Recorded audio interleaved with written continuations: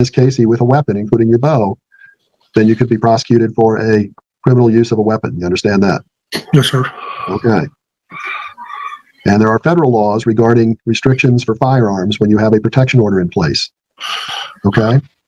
Do you have any firearms? No, sir. Okay. I would not have any during this next year while you're under this restraining order. Okay? Okay. What are your questions, Mr. Moore? Why can you do so much for a person that they do this to you? I'm sorry, I didn't understand your question. I said, why can you do so much for a person that they just do this to you? Okay, well, Psycho talk. Mr. Moore, you're getting into more questions about why do relationships go bad, and sometimes they just do. Okay? There's nothing that requires two people to start dating and stay together. Dating is a way to figure out if you're compatible, and sometimes you figure out you're not compatible. Okay? And then when the breakup happens, you have to move on. And it's not easy, but you move on. Thousands of dollars.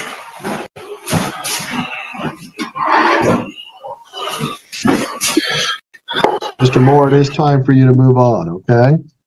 Oh, I moved on. Okay. Do you have any other questions, Mr. Moore? No, not really. To be honest, am I allowed to leave now? I am signing the order. Because I really, after I got out of jail, I told myself I wasn't going to look at her again, and now I'm looking at her. I'm just ready to leave. Okay, well, Mr. Moore, please take this serious. I am taking it serious. Okay?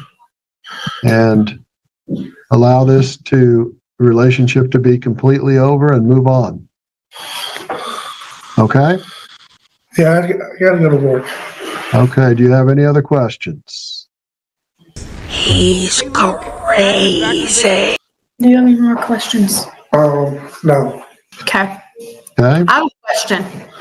Am I still allowed to go eat at TK's, just like without Austin? That won't like interfere with anything, will it? Okay, Ms. Casey, you don't see her as a threat? No, Your Honor. Okay, yes, you can continue to go to TK's. Okay. Well, because I have been staying away with all this and I've been really craving TK, so. Yeah, all right, I'll see you guys there.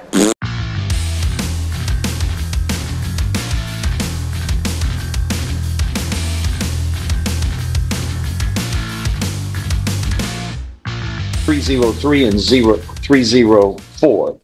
Each of them similarly allege that on or about January 11th, 2024 in Jefferson County, Texas, you committed the third-degree felonies of, it says, deadly conduct, discharging a firearm at or in the direction of others, namely a vehicle. All right, you are Mr. Bennett? Correct. Okay. And Mr. Dusler is here representing you. And do we need a formal reading of these indictments or summary as the court just gave? Is that sufficient? Summary is sufficient. These are third-degree felonies, Mr. Bennett, which mean if convicted, you face no less than 2, no more than 10 years confinement in prison in each case. And you can also be fined up to $10,000. You understand the punishment range applicable in each of these cases. Correct.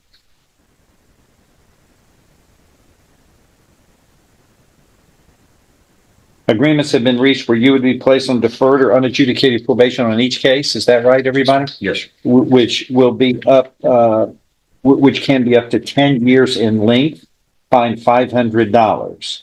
These would run concurrently. Do you understand? Correct. If I follow this agreement in each case, you have no right of appeal. Do you understand? Correct.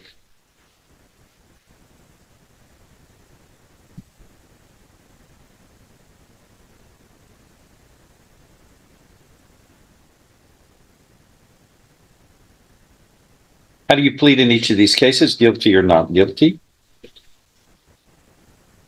That you. How do you plead in each case? Guilty or not guilty? I'm sorry, guilty? Correct. Are you pleading guilty in each case voluntarily on your own free will and because you are guilty? Yes, sir. Yeah. I'm sorry. I guess so. Yes, you are. Correct. Yes. Stand by.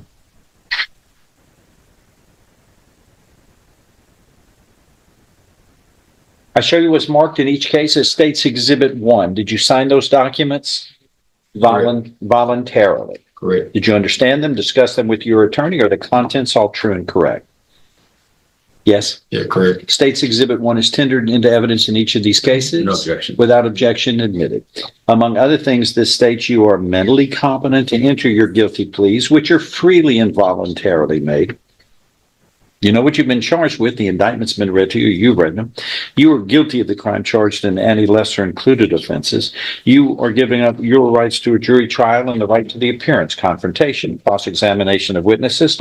You are totally satisfied with the representation provided by your lawyer. All of this is true. It states, so help you God. Is that so? Correct. State's Exhibit 1 is made a part of the record for all purposes. Pre-sentence reports waived? Yes, sir. Stand by, please.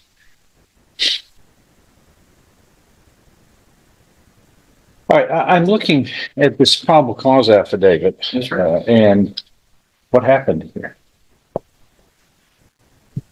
Somebody shot in my car. So you quite naturally then fired 51 rounds at other people. I was actually, You didn't even know who you were shooting at, did you? yes, I did. Well, that's I not see what some- these people say.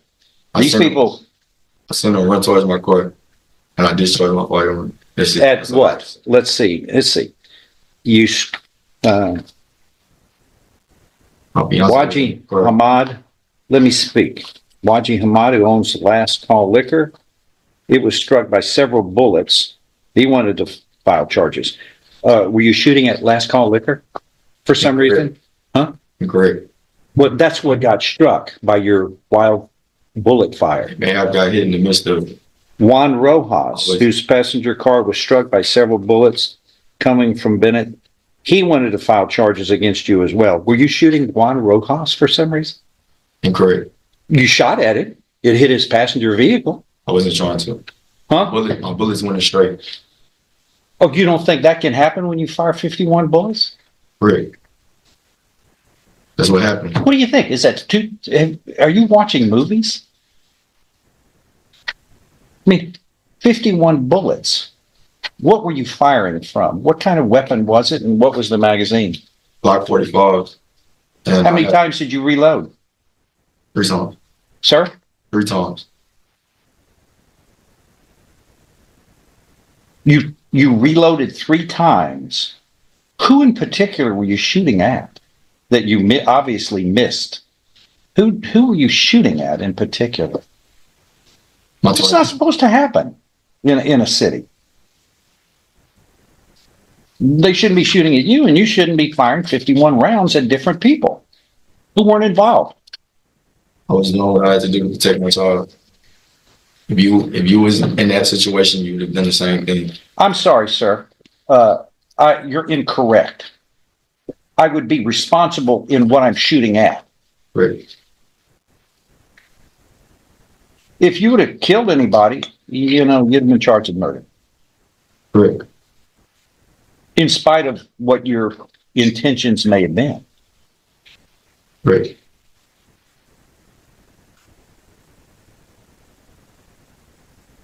Okay. What was someone shooting at you for? Why were they shooting at you? What provoked this? You have no clue? For no reason? Is that what you're telling me? For no reason, somebody just started shooting at you unprovoked?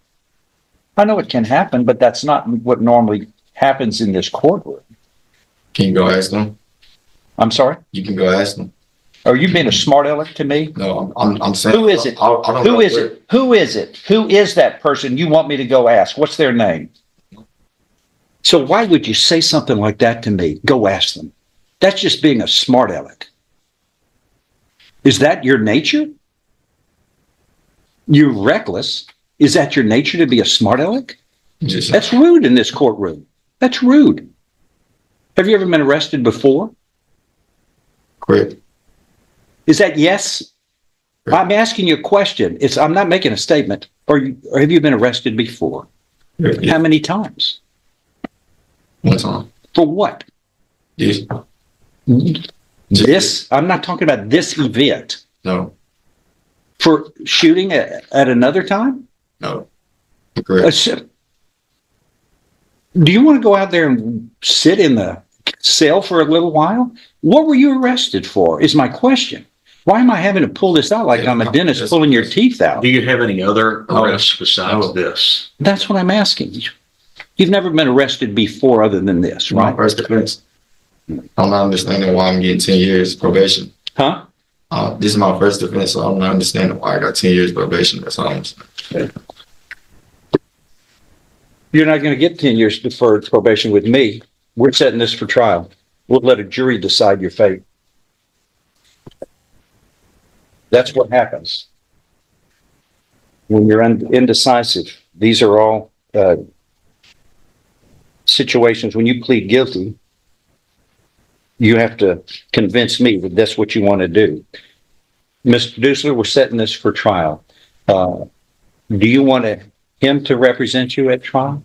Are you a public defender on this? Yes. You don't even have a job? Great. I wound up breaking my leg. I broke my fibula in my 2 years. When? Like 3 months ago.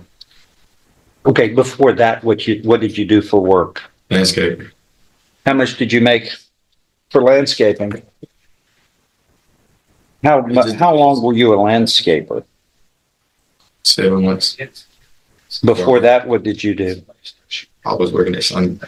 At Sonic? Checkers and stuff like that. Just really fast food. I wasn't really working too much. I was trying to get into the plant, but you know, that's a hit or miss. Well, you won't get in with this over your head. We're going to set this for trial, and we'll let a jury decide. By the way, juries cannot give deferred or unadjudicated probation. If it's probation, you're convicted for the rest of your life for a felony if they give you probation. And you're looking at up to 10 years on each case, but it would be for a jury. Jury can't give you deferred or unadjudicated probation. You can only get this from the court. And I'm not accepting his pleas in the manner he has presented to me. So we're going to go to trial. Mr. Dusler can continue to represent you. He's a fine lawyer. Is that what you want to do? Or we can replace him and get somebody on the trial docket wheel.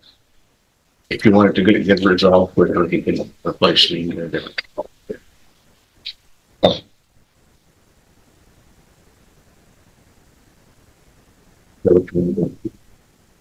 So telling us. I'm about to go. Okay. We'll figure it out. Mr. Bennett, you and I have gone over this at length, and while you feel that 10 years is a long time to be on probation, you understand that the court was going to cut you a break by giving you deferred adjudication. Also, I can shorten it by a third, but for people who do, Exactly. which I do every day. Since you've never been on probation. That's not going to be applicable in this case. Since you've never been on probation before, the district attorney and the court were going to cut you a break and offer you deferred adjudication. You may not like the length of the term of probation, but that's generally what the judge. It's in the place to sell it. I mean, it should have been done a long time ago before we come up here. And that's, so do you want to keep him for trial or not? Yes or no? You want to replace me and let him get a different lawyer? You can get it to court with you. It's your option. He's a good lawyer. There is no answer. You will, under the rules, you will be representing, and we'll set these for trial. Get a resetting from that lady, and we're going to try this one. Judge, I think he's responding now. I really just got to think about it. There's a lot.